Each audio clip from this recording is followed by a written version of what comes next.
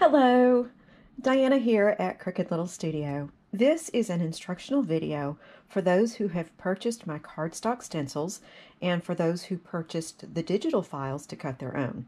If you have stumbled across this video and are interested in these, please click the link in the description. I love working with cardstock stencils because of the beautiful outlines you can get on the ghost print. So, as you know, these will not last a long time due to the fact that they're paper rather than mylar. I'm going to show you how to best use them to make them last as long as possible. The main thing to do is to avoid putting them on the plate first and rolling paint over the top of them. This works fine for sturdier stencils, but this will shorten the life of the cardstock. Pressing them on top of a bare gel plate will make them harder to pull up, which can result in tearing. It's harder to control the amount of paint this way as well, and excessive paint can weaken them. Instead, roll out a light layer of paint on your plate first. I'm going to use both mylar and cardstock so you can see the difference. The first mask is brand new cardstock. The second is cardstock that has been used a few times. The third, which is not one I offer in this set, but you can see it has a lot of paint buildup on it. I have used this one a lot. The last is made of mylar. Okay, I'm using Master's Touch acrylic paint from Hobby Lobby, a gel press plate, and 80-pound drawing paper.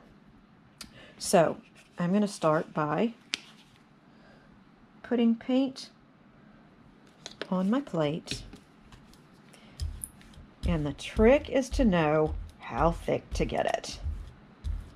So I'm spreading it around pretty well.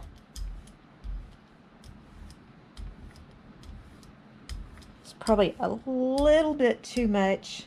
I'm going to roll off the excess and go back over it again.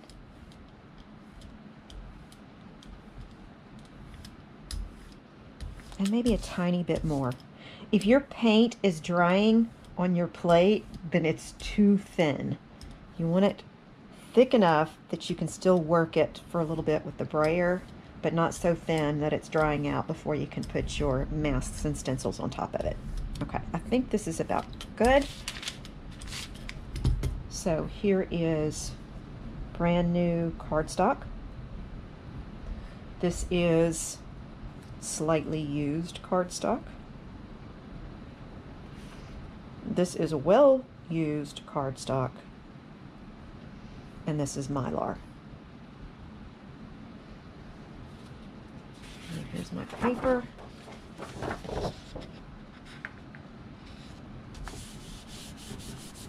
I'm pressing firmly. I'm using my fingertips as well as my palms to get around the edges of the shapes that are down on the plate. Pardon the thunder in the background. We got a little storm going on here. Hopefully my electricity will hold out.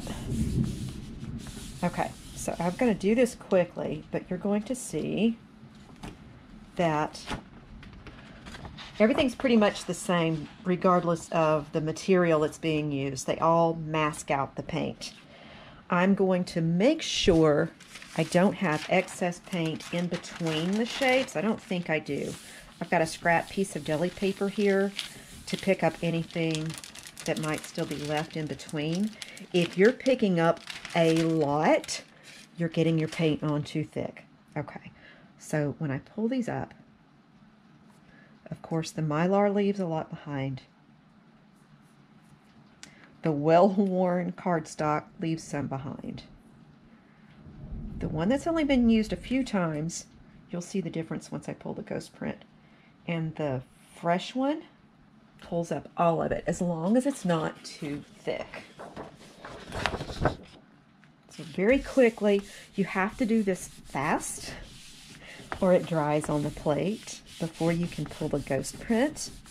If that happens, you can always use a little bit of gel medium or something to pull it up. All right.